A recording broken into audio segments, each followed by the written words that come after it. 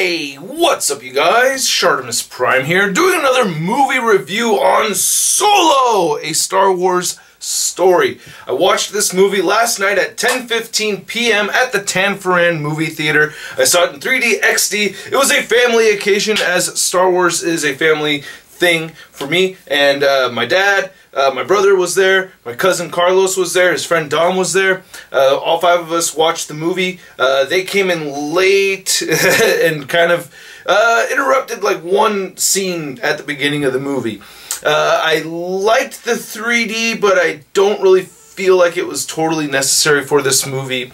I love the XD sound, so the XD room in Theater 11 over at Tanforan, that was great. I gotta say though, it was really weird because I saw Deadpool last week, a few weeks before that, Avengers Infinity War. The place was packed. That's kind of like the time I usually watch these movies.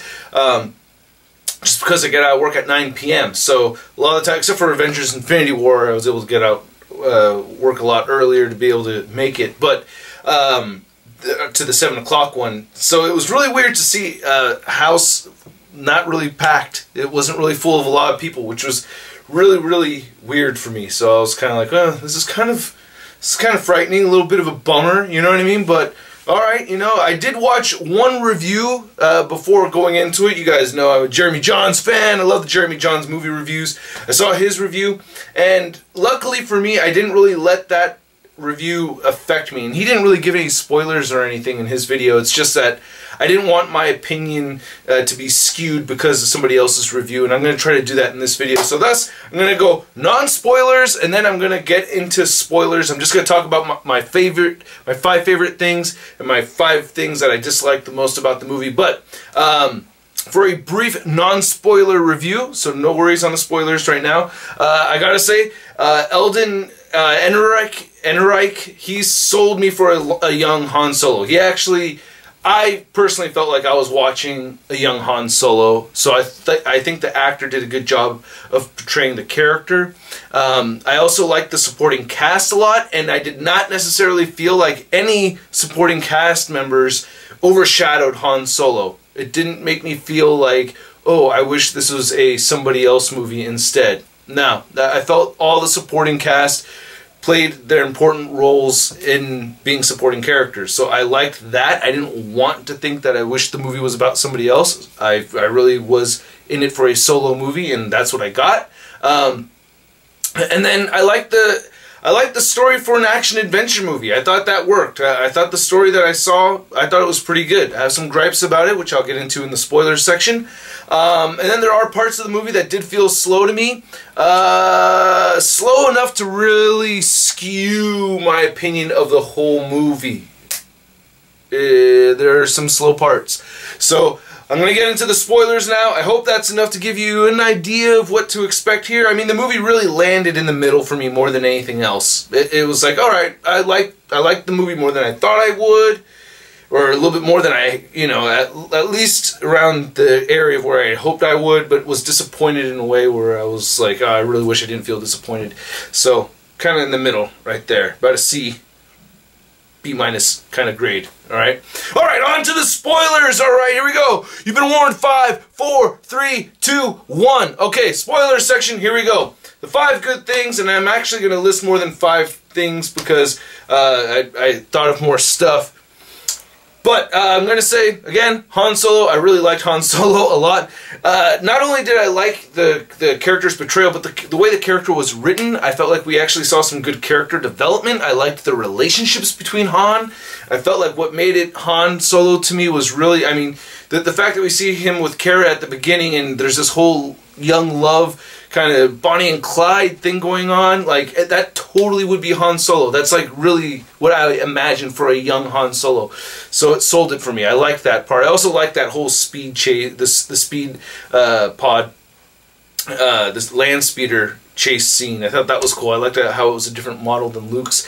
I liked the supporting cast, Woody, Kara, Chewie, and Lando. I can't remember Woody Harrelson's characters' names, but yeah, those supporting characters I really liked. I liked Chewie, of course. I mean, yeah, I thought good supporting cast. I thought everybody did a really good job. I loved Sabak. I love watching the Sabak games. That delivered for me, you know, hearing those stories about the Sabak games. I thought that was great. I also like the visuals. Really great action scenes. Again, I keep wanting to say Speed Racer, but the land speeder scene. Again, I like that whole thing in the clouds. I like seeing like the Star Destroyer and everything in the clouds and seeing it getting built. I like that whole, you know, that path through the warp drive stuff. A lot of, yeah, there's a lot of good action scenes and a lot of really good visuals in this movie that really kept me entertained. So I did like the action in this. I also want to say I really like Paul Bettany in this. I thought he was really good too. I like how he had that whole scar thing that would kind of like light up when he'd get all pissed off, you know. I thought that was pretty cool. I thought he was a pretty cool villain. I liked him. And I like that whole thing with Kara and everything. Like, I never really felt like I could totally trust her, you know, but you really want to. So that made me feel like I was like really in the movie. I liked that part of it. And then I liked the aged look of the movie too. The cinematography was really good. I really felt like it fit in line with the rest of the Star Wars, or with the Star Wars original films. Kind of like how Rogue One did. I thought that was very cool. So I liked that. I thought that was pretty nifty. And yeah, overall, you know, it had some really fun parts. But I'm going to get into the bad stuff right now. I only have, another thing I really liked, because I thought of it later on, Darth Maul. I thought Darth Maul was cool. That upset some people, especially the dude sitting behind me, pissed off. Oh, that's bullshit. Oh, the hell. I was like, oh, dude, this is actually cool, because I like the Rebels show.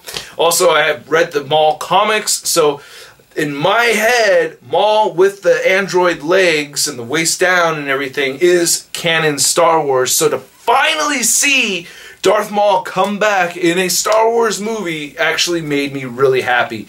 And I felt like the character just fit perfectly of how he looked in Rebels, but he's in hologram form, but live action, it made me happy to see. I really liked Maul a lot. Now again, I'm not talking about every single thing in this whole movie. I liked the whole train scene, but there's a lot of stuff I liked, but I want to get onto the stuff that I didn't like. Alright, so, every freaking scene, while I did like the action scenes, I felt like every single one of them was predictable as hell. I felt like I had to shut my brain off to a degree where it was like I almost felt jaded or something by it. Like, I was like, oh, are they going to do it? Yeah. Hey, they did it. That's how I felt. It's like I almost didn't care. I didn't really feel like there was any real stakes on the table. I heard the music get intense. You know, I saw the close-ups, you know, for the intense, you know, feeling of the suspense of the characters and everything, but I just didn't really... I felt like I'd seen all these scenes before, you know? And not that they stole it from any particular Star Wars scene from this or that. I'm just saying, just overall, it's like, oh, yeah, I knew they were going to get... Like that wormhole thing, right?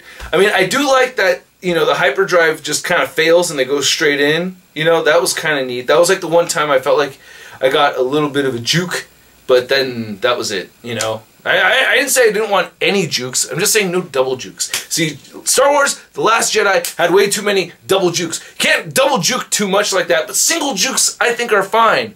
And I could have used some more single jukes in this one. It was just too predictable. I felt, again, I don't need to repeat myself with that. Also, the endless ending. Oh my God. I was like, I want to leave. Shut up. Shut up! I'm done hearing you. I'm done. Like, I really felt it took me back to like the days when my mom would make me go with her shopping for clothes. And a little kid, and I'm like, I don't even want to get out of here. Like, that's how I felt like I hella want to leave now. I hella want to go. Now, keep in mind, I'm tired, right? I get out of work at 9 o'clock.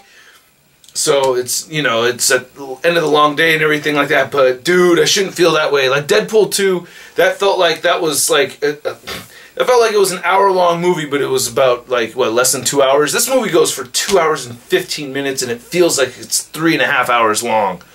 I was like, dude, the last 25% of the movie, it's like, chop it off, man.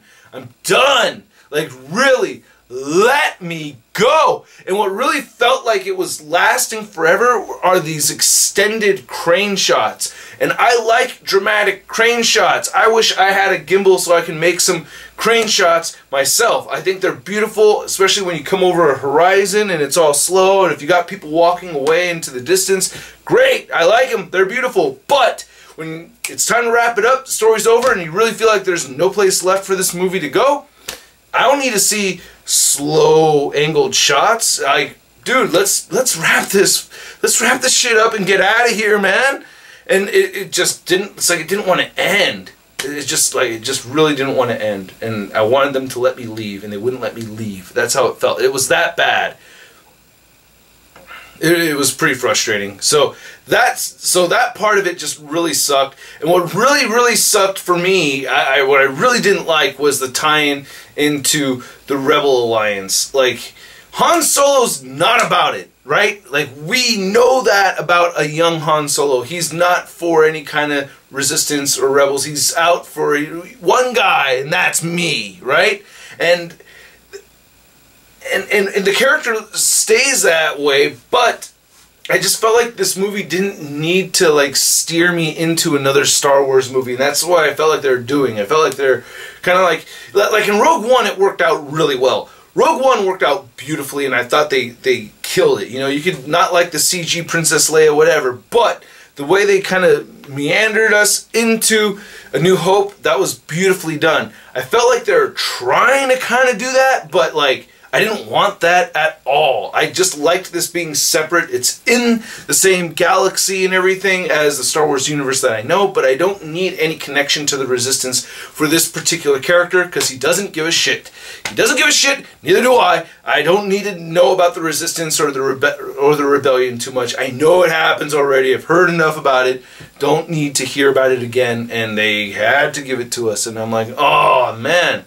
So it's like, so that was all kind of just being thrown in there at the end. On top of that, with it just being too long, the movie didn't need to be 2 hours and 15 minutes. All right, that's a little bit rude, Ron Howard. Too long, dude. All right, Howard. I don't know why I say it like that, but anyway, that's my rant review, you guys. I want to know what you think, and I didn't even list 5 things. It's just that the never-ending Star Wars story just never ended, and that was just enough of a complaint for me to, like, to just boom, boom, boom, boom, just like knock it down some serious pegs. Like, I'm thinking again, like, I need to watch this again with my wife. My wife had to stay home and watch the baby. How am I supposed to watch this a second time, man? I gotta watch this again? So anyway, alright, hope you guys liked the video. Sorry, I am pretty tired, if you can't tell. I'm just tired. Just woke up from a little nap. Baby's been keeping us up hours, a little bit weird, you know, trying to make through, feel a little loopy. Gonna open some figures, got a really cool review coming at you guys for tomorrow. I'm gonna review Luke Skywalker, Kotable Kia statue, and then tomorrow I have a Marvel figure, an import Marvel figure that I'll be reviewing too. Alright, catch you guys later. Let me know what you thought of the movie. Let me know what you think of this video. Subscribe if you haven't already, and I'll catch you guys later. Peace.